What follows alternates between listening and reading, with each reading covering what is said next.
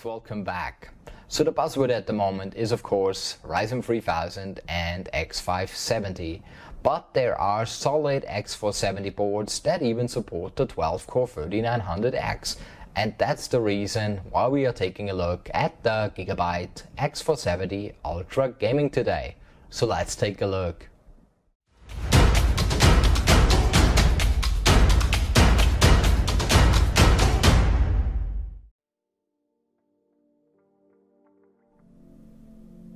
First up, the motherboard. Really like the orange, silver, black color theme.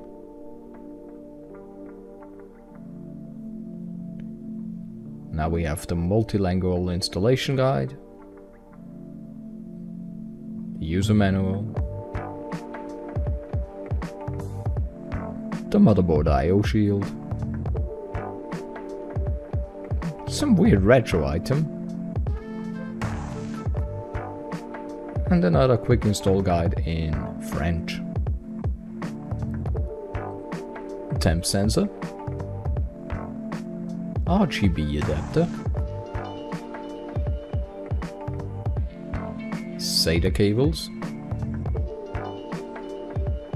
and a standoff and screw for the M.2 drive. Let's take a look at the motherboard ports. We got two USB 2.0 ports, two USB 3.1 DAC-up voltage adjustable ports, two USB 3.1 and an HDMI port, Gigabit Ethernet and two USB 2.0 ports, Type A and Type C USB port, analog audio and digital audio. Front panel audio, voltage LED switch, 3-pin, 4 to 5-pin LED connectors, a system fan connector, TPM header, USB 2.1 connectors, two USB 3.1 connectors, and the front panel connector.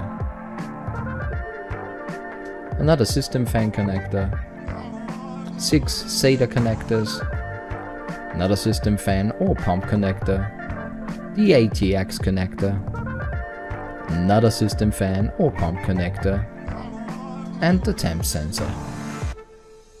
Another system fan connector, 4-pin RGB connector,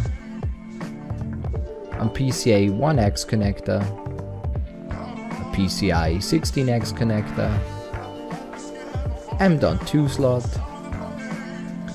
another PCIe 1X connector, another PCIe 16 connector at 8 times speed, another M.2 slot, and another PCIe 16X connector at 4 times speed. And finally, the USB Type-C front panel connector.